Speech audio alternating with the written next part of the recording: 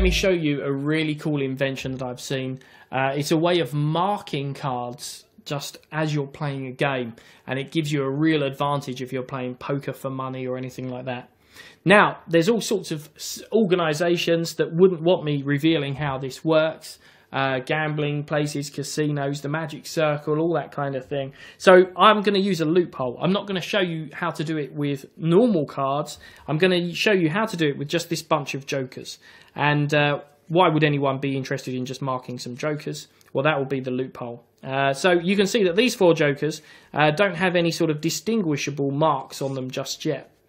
But here's the system. If you take the 2 of them and rub them, it's the friction that will then change the colour of the backs. And then you can tell one card from the other because they look totally different.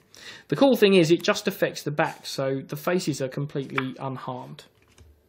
Let me show you that again. We'll take another joker here and we'll slip it between the other 2. If you just generate a bit of friction like that, then we should find that that card also becomes marked. That's perfect. Again, it's nothing, doesn't do anything to the faces, which is really, really good. It's just the backs that are affected.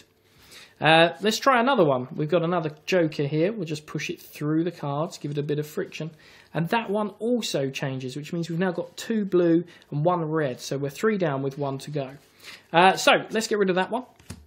And this time we'll make it so that you do it. So I'm going to leave the card down there, maybe on a spectator's hand or something like that. And I'm not even going to touch it so you know it's not me. I'm just going to use this joker as a little scoop. And what I want you to do is to just rub your hands together to generate some friction.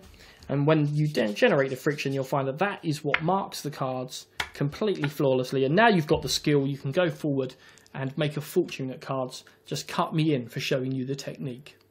And that was Peter Kane's Court Jesters.